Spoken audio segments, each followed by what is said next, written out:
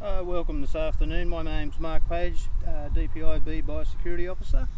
What we're going to do today or this afternoon is do a sugar shake and take you through the processes there. Part of our exotic surveillance for varroa mite as well as Tropicalaps mite and Brula fly. So a few of the things we need: a beehive activity or an active beehive, our smoker of course, hive tool, our PPE, and then our sugar shake kit. So basically your jar, which we want to get about 250 to 300 bees in. We've got our icing mix in there, a little spoon to dish it out. I find a bucket with clean water in it is the best way. If we're on a windy day and things like that, our piece of paper often blows away. So I've also come up with a little funnel thing to catch my bees to funnel them in. Otherwise we can use a piece of paper, shake our bees onto it and then funnel that to pull the bees in. But as I say, on a windy day that can become a little bit more of a painful thing. Holding that down, we dust the sugar on and it blows away, we've missed the opportunity to see. Okay, so we'll get ready. We'll open this one up, keep it nice and handy. So our icing mix, which has a little bit of corn flour rather than an icing sugar, so it'll always stay nice and fluffy. So when we want to use it, we're not having to attack it with a jackhammer. Put a spoon there.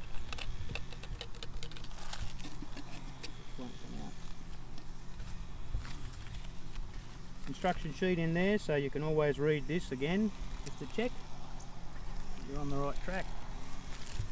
So we'll go into this hive. I'll pour some fresh water in there just before I dust the bees off into it, because often we'll pour in the water and we pick up bits of contaminant and things like that. It makes it a bit harder to visually recognise. A little bit of a puff there. Now we're going to go down into the brood box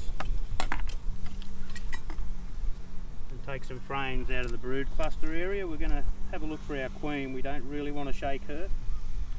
That can kind of upset her pheromones and the bees may not take too kindly to her when we reintroduce. So we'll crack this one. These guys have been on a honey flow, so they've picked up again from the last time I was here. So that's quite a heavy honey super there. I'll just lay that one out of the way.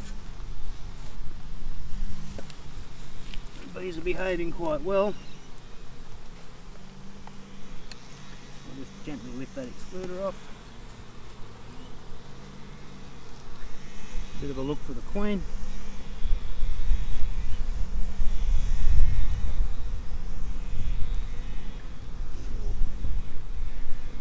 So we're looking for the brood area bees. More chance that mites would be on bees in that area. The mites breeding through the cells. The frame of brood there, so we're going to have a look for our queen.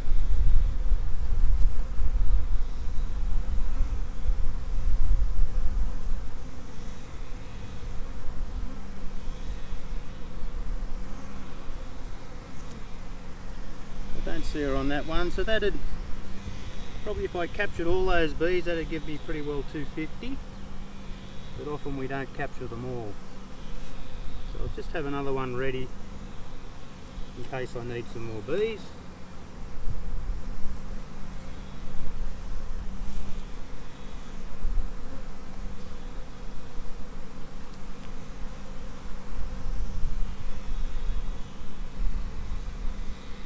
Again, looking for our queen.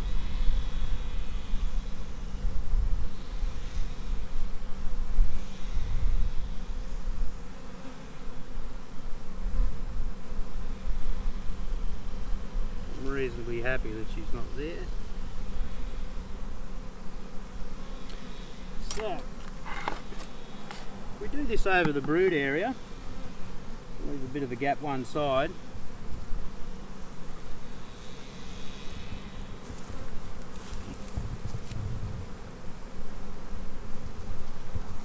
We sit the container up ready.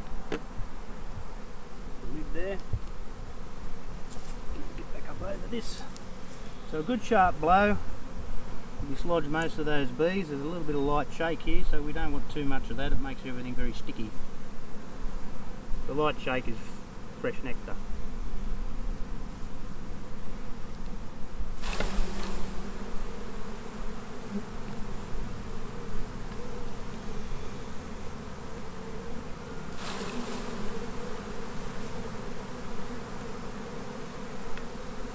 And that's plenty of bees to funnel in.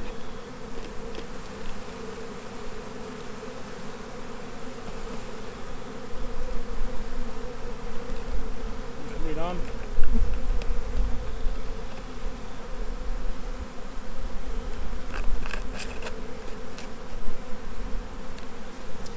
And then we'll add some icing mix. We want a couple of good spoonfuls there. Bees are going to hang up onto the mesh, so they actually block it going through, so you kind of work it through a bit.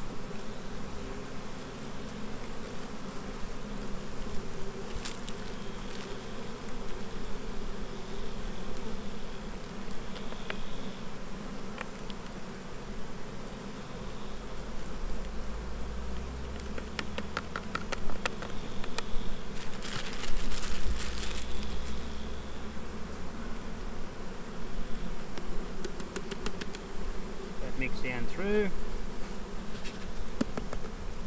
and then we give the bees a good roll. We want to do that for a bit over a minute.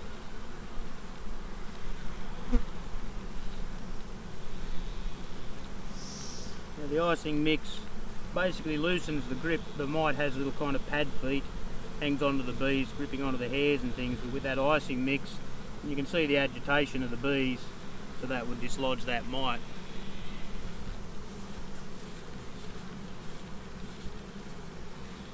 About a minute of that. And then we put them aside to rest. So this is a good time if we were doing a brood, which we should be around this time of year, doing a brood inspection. Those frames that we've dislodged bees from, we can have a bit of a look at our brood condition and things like that. A little bit of light nectar in here, when your nice pearlies coming through. Our cappings are slightly risen, beautiful, nice tan colour, and we're much the same on that side. So remembering we would go through and do our full brood inspection in all frames with brood on.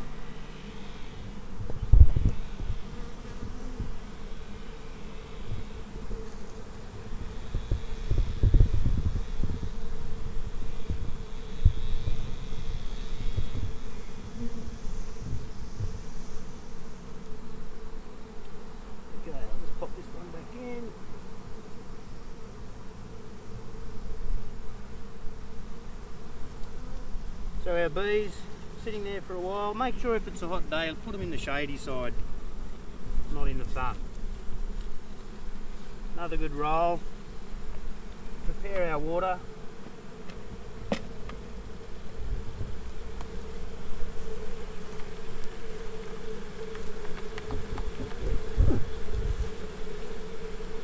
Don't need a lot of water. The clean water, a wider opaque bucket. The easiest way.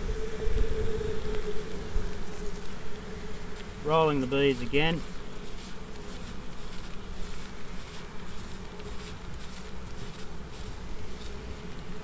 And then we're just upending. We do call it a sugar shake, but we're not shake, shake, shake. And we dust that off. We do get bits of debris, and perhaps a bee was carrying pollen and things like that will show up. It will generally just sink to the bottom. Another roll around.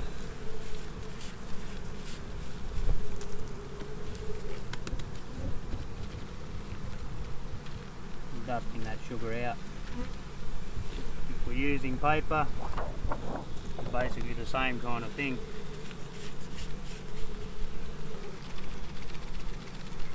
See the sugar coming back through there, so So we'd be looking for anything foreign in there in the mite kind of size.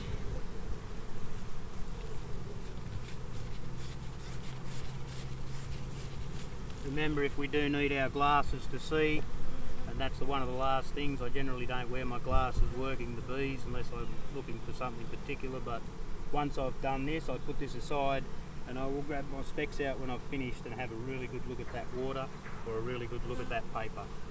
And remember, if we do find anything there, number one, keep a sample, that's a big thing, just did a bit of metho, and number two, 1-800-084-881. Notify the exotic pest hotline. I'm going to say that this is, so far this hive's mite free, and so far Australia is, which is great. Become involved in the initiative of Sugar Shake, and that protects the bigger part of New South Wales. It's not a given that it would come in through a port, so the more people involved in this program, the better off for all of us in protecting an industry and maintaining our clean green image. So once we've done that, this is a great thing about Sugar Shake, we don't harm our bees. What we return to the colony we now call ghost bees. They're a little bit agitated, but I think I would be too if I'd been rolled through a heap of icing mix. But they'll clean each other up, so it's a nice sweet treat for the other bees as well. And there we are.